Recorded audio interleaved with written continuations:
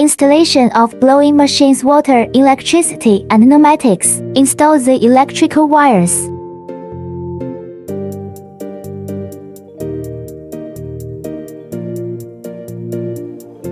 Close the electrical box, door of the machine.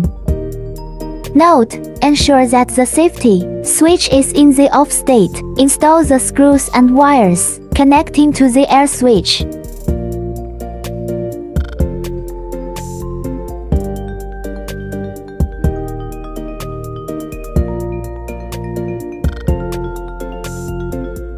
Turn on the power switch on the machine. Turn on the air switch.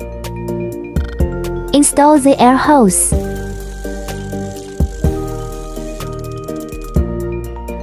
Install the water hose and tighten the hose clamp. Install the cooling water hose. Install the room temperature water hose. Open the valve.